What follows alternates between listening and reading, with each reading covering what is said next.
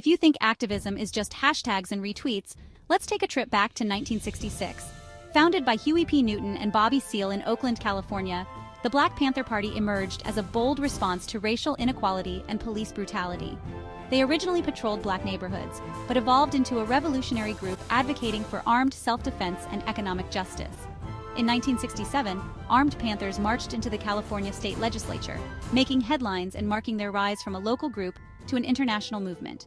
Their 10-point program demanded equality, economic justice, and an end to police violence.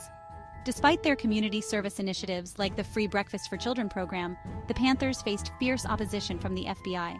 COINTELPRO's aggressive tactics aimed to dismantle them, leading to tragic events like the 1969 police raid that killed Fred Hampton. Though internal conflicts and changing politics led to their decline in the 70s, the Black Panther Party's legacy of resistance and fight for social justice still ignites activism around the globe. Remember, their story isn't just history, it's a call to action. Stay inspired.